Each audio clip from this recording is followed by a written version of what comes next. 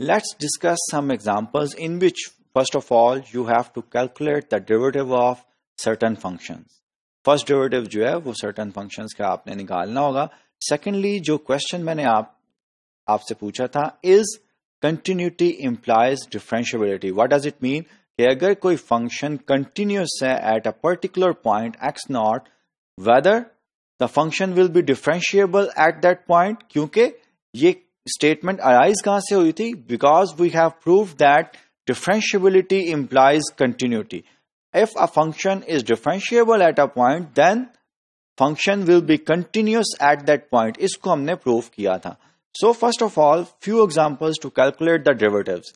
Calculate derivative करने के लिए मैं आपको suggest करूंगा कि आपने calculus में ये differentiation के rules जो हैं ये स्टडी किए होंगे. इनको हम फॉर्मली प्रूफ तो जरूर करेंगे नेक्स्ट मॉड्यूल्स में, लेकिन ये जो सिंपल फंक्शंस दिए गए हैं इनके डेरिवेटिव कैलकुलेट करें bye evaluating the derivatives. Limit जो है, लिमिट की जो डेफिनेशन हमने की है, F of x minus F of x not divided by x minus x not limit x approaches to x not. इन तीनों फंक्शंस के डेरिवेटिव्स जो हैं वो आप कैलकुलेट करें by using that definition of the derivatives जो कि हमने डिस्कस किया. You can do it yourself. मैं counter example is continuity implies differentiability इसको डिस्कस करता हूं. Consider this function f of x equals x mod and it is defined. Domain of f क्या है? The complete real number system, the extended real number system जो कि minus infinity से infinity पे है. इसकी डेफिनेशन आपको पता है, f of x equals x होती है if x is greater than or equal to 0, minus x होती है if x is less than 0. अब ये फंक्शन जो है ये कंटिन्यूस तो है. क्यों कंटिन्यूस है? Limit at x equal 0, limit x approaches to 0, left side से आप f of x कैलकुलेट करें, that will be 0. Limit x approaches to 0 from right side से करें f of x from that definition, वो भी 0 है. और फंक्शन की वैल्यू f of 0 जो है वो भी 0 है. सो f is continuous at x equals 0. क्या ये डिफरेंशिएबल है? इसका अगर मैं f dash x जो है वो कैलकुलेट करूं, that will be 1 and -1. x greater than equals to 0, x less than 0. Now I have to evaluate this limit. Limit f of x minus f of x naught over x minus x naught, x approaches to x naught.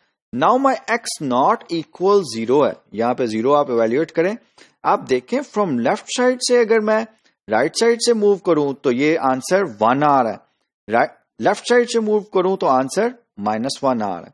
ठीक है, 0 ये point है. 0 के left side से अगर मैं move करूं तो आंसर -1, राइट साइड से अगर मूव करूं तो answer 1. So limits are not equal. Left और राइट साइडेड लिमिट्स इक्वल नहीं है, तो फंक्शन जो है वो, इसका डेरिवेटिव जो है एट x इक्वल 0 जो है वो इवेल्युएट नहीं किया जा सकता, लिमिट ही एग्जिस्ट नहीं करती. So we can conclude that f dash x does not exist at x equals 0, whereas f dash x is continuous at x equals 0. So is continuity implies differentiability? This example serve as a counter example. आपने mathematical statement जो है उसको proof करने के लिए there are two different ways.